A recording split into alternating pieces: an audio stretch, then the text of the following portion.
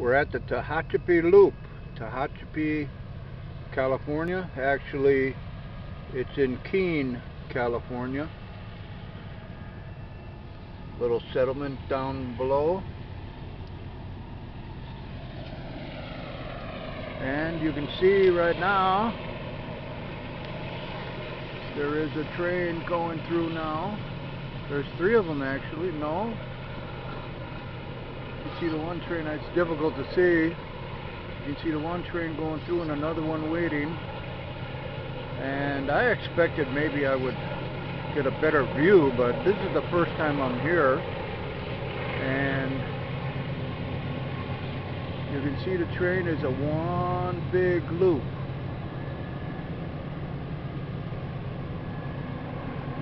And from this vantage point, it's difficult to tell where the place is that they cross each other, but you can see way back in the distance the train is that's a downhill train, I believe, going around. You can see way off in the distance there, you can see the boxcars going by.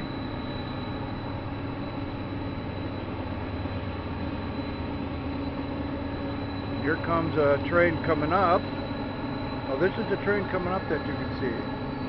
You see it out there? He's coming up. There's one parked. And there's one coming up.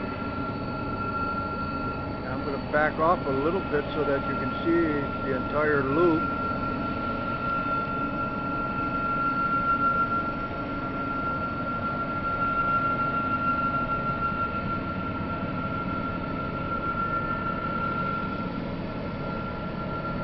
There he comes. What do you think, sis? Have you ever been here?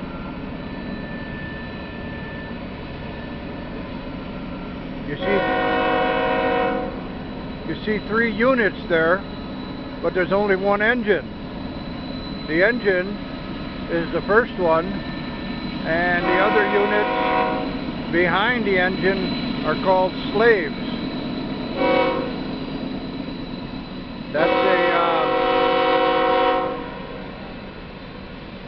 That's a trivia question. When somebody sees a train going by, ask them how many engines do they see.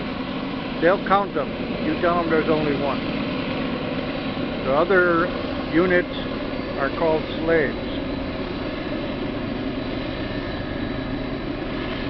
Okay, he's, I believe,